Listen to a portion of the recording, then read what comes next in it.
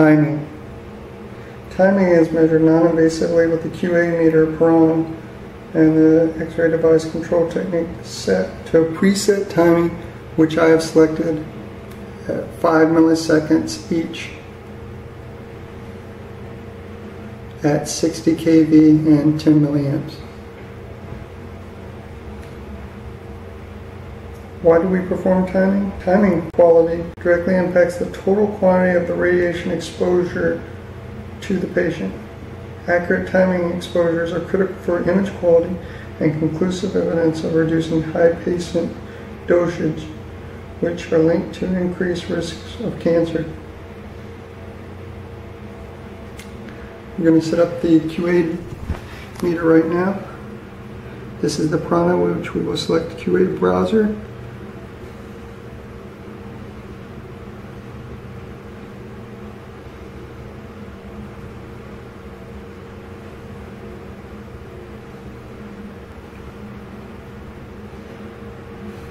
We select Panoramic Dental.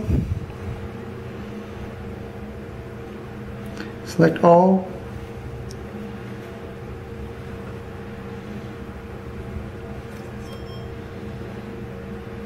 And we are looking for this number right here for MS.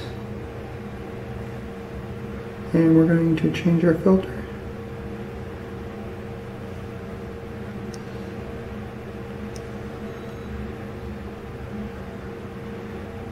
Now we're ready to take a shot.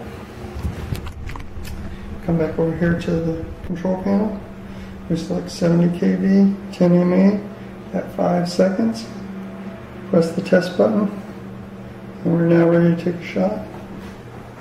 We set up our Panoramic as shown. Here's our Panoramic connected to our half value layer stand, which is directly in line with the beam. Here we are at our exposure control button. Green means go. We will measure it on the QA device and report.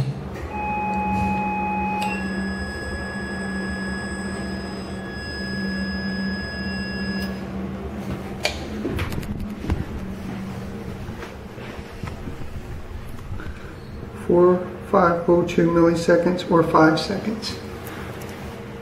So for test 1, we're entering for 5402, and we're going to take a second shot.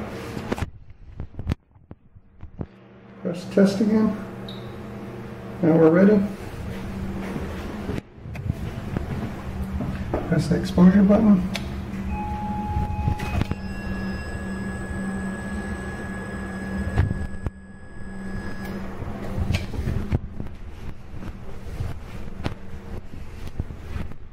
This time we get 5401.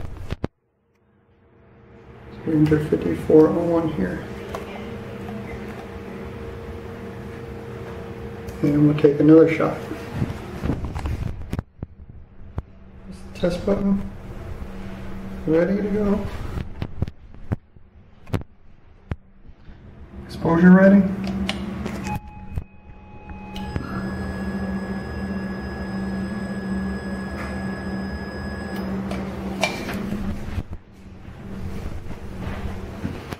$54.02.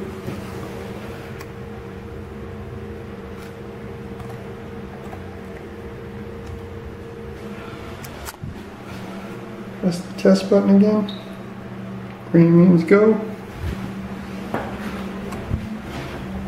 Exposure control, press green to go.